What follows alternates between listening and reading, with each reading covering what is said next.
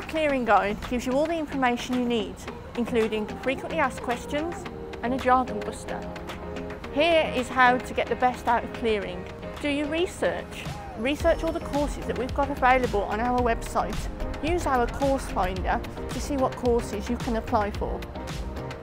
There are a variety of factors to consider when searching for courses in clearing, such as single and joint honour degrees, sandwich year degrees, which is a placement year, and campuses. For example, we have a campus here at Wolverhampton, Walsall, Telford and many more. Talk to us. Call our clearing advisors via our clearing hotline and they can discuss with you your clearing application and the next steps that you need to take. Take a look around the campus. You can book on to our campus tours and open days, subject to public health guidance, to find out more. Visit our clearing webpage on www.wlv.ac.uk/clearing to find out more.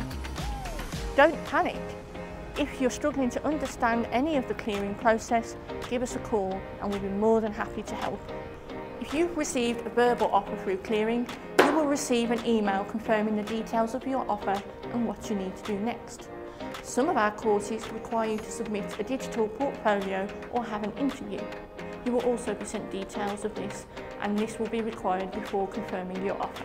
You might also want to attend our events and activities where you can speak to our staff and students about what it's like to study here at University of Wolverhampton.